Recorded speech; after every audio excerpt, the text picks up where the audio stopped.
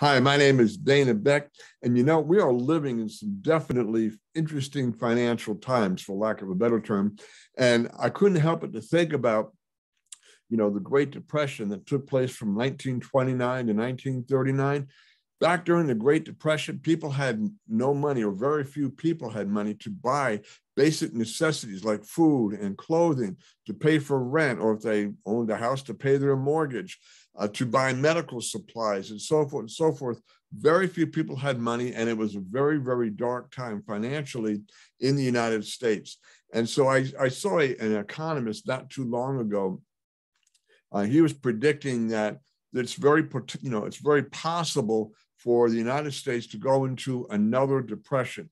Well, I don't know if that's going to happen, but I definitely know this much, and I'm sure many of you have seen it as well. The cost of goods, the cost of things have continued to increase, and the buying power of the dollar continues to get smaller and smaller. I mean, as little as 5 years ago, I could buy a lot more with my dollars than I can today. And again, things are more expensive than ever before. And what's interesting, a statistic I saw not too long ago, in 2020, the U.S. Mint, I guess, or the Federal Reserve, I guess, they printed about $188 billion. They put $188 billion into circulation, and that was in 2020. So far in 2022, this is staggering. This blew my mind. The Fed has printed and put into circulation $5.8 trillion. And we're only in July as the time of this recording. And it just blows my mind. But again, so what does this all mean? What can you do to protect your finances, to protect your wealth, to protect your money? Well, there are multiple pillars that you can utilize to, again, grow and protect your wealth. You have to have some fiat, US dollars. You have to have some currency in hand, sure. And also, there's the stock market. There is cryptocurrency. But what I've done is I've invested in silver and gold. And why silver and gold? Because silver and gold have continued to maintain value over the years. And what's interesting, during the Depression, Franklin Roosevelt, the president at the time, he outlawed by executive decision, executive order, he outlawed the ownership of gold. In other words, it was against the law for you to possess gold. That's pretty incredible, if you ask me. But today, that's no longer the case. Obviously, you can buy silver and gold to your heart's content. Now, maybe like me, maybe you're not Warren Buffett. Maybe you don't have millions and billions to invest in silver and gold. Well, neither did I. But what I started doing was buying silver and gold at what I could afford. And the biggest key is take whatever money you can afford. Now, don't take out a second mortgage on your house and invest it in gold or silver. That's being irresponsible.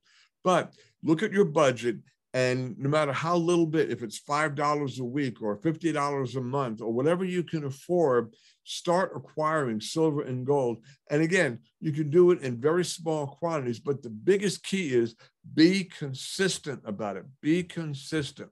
In other words, don't buy some silver and gold this week and next week. I'm going to wait a couple of weeks. And then a couple of weeks go by. Yep, I'll buy some more. Be consistent, because what will happen is, even though it's small quantities that you buy and that all you can afford, over time, that will build.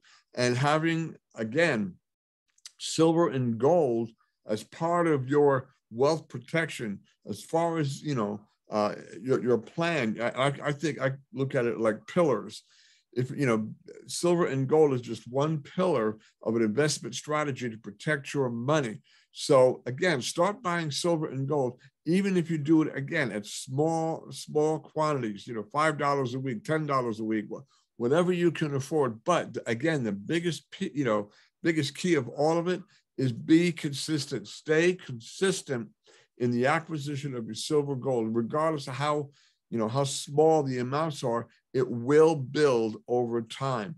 And because I don't know what the future of the US dollar is going to be, who knows? Maybe it will collapse, but having silver and gold will protect me in the event of a calamity like that, I'll still have an avenue to buy goods, to buy services, and to protect my family. So hopefully you got value out of this and this was informative to you. And if so, please leave a comment. I really do, enjoy reading your comments.